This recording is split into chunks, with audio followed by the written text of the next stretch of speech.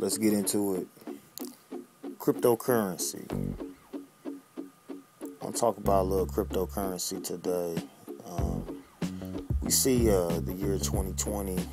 We see what happened during that year. We had the pandemic and corona hoax, face mask ritual, worldwide event, and we see that through all of the distractions and chaotic programming, we see the reemergence of cryptocurrency, Bitcoin. We see that in 2020, Bitcoin went all the way down to roughly $3,000, and then by the end of the year, it was up into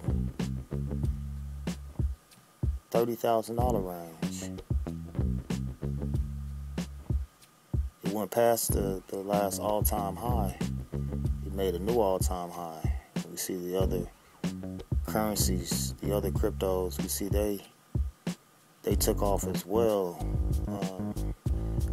The other currencies, Bitcoin is the biggest one, and we see the other ones.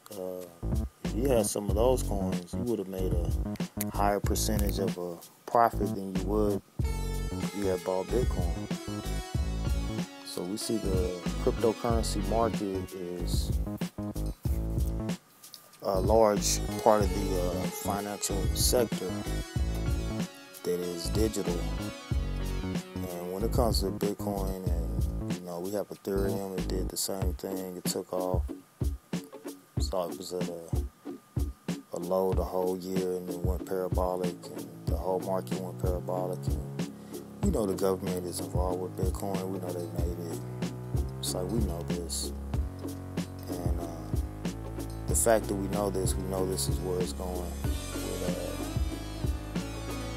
cryptocurrency being a mainstream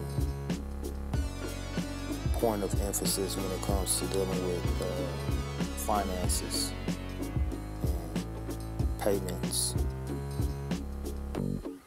When it comes to crypto, you want to research these coins on CoinMarketCap, and you want to see the coins that have a low supply. You want to see the coins that have a high use case. Bitcoin and Ethereum are the top coins. We have Litecoin. We have many coins that should be included in your portfolio. And at this point, it's pretty clear that being involved in crypto in 2020 was very lucrative, and we could see once again the stimulus packages being implemented this year as they were last year, so we can see where this is going. So we're going to build on the interest, which is things that are interesting, and we're going to compound that, and we'll be able to have a better positioning as far as seeing what we need to do based on things that we've seen in 2020 as to what we need to do in 2021. So I would encourage you to research crypto and find out more about it. And I also have an ebook that is available for you in the description.